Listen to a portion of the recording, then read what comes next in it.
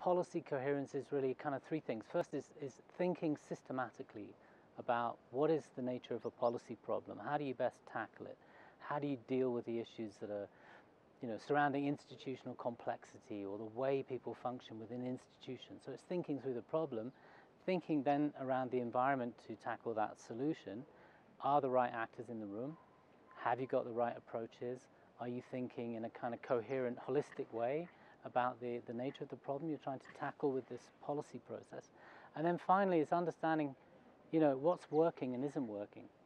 So it's about monitoring and evaluation and learning from policy implementation. It's really trying to get more information out of the process itself, evaluation, particularly around the sort of MELIA, the monitoring, evaluation, learning and impact assessment grouping of activities. That's where we're thinking we have to put particular emphasis so that the Kenyan government, county level, national level, can really understand what progress is being made, and if things aren't going so well in that direction, maybe shift direction a little bit. For me, policy coherence is just a way of saying let's have integrated policy process to ensure that everything is moving together in achieving the outcome or the objective that we have set for the development agenda.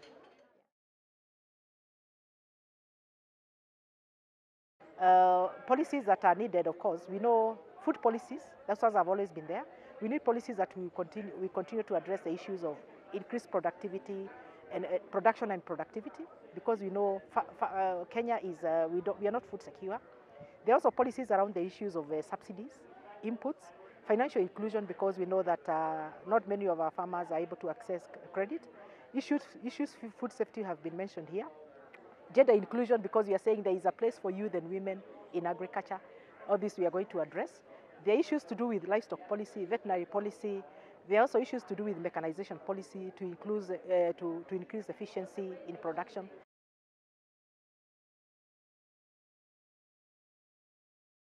I believe strongly that this will bring a lot of efficiency in the way we conduct our agricultural research, in the way you also pick the issues from the beneficiaries of agricultural research.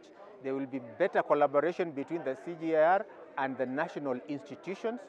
So I do believe this efficiency will definitely make it easier for the smallholders to get these technologies earlier, and those technologies will address more precisely the issues that may be on the ground. But given the resources that exist, we need to sit together and see what do we prioritize based on the needs. And that is why we are saying now the issue of even doing public participation, so that we can have evidence-based policy, the issue of managing data, collecting the data, using a very good M&E system where we can be able to monitor what we are doing, and also at the same time identify where the gaps exist.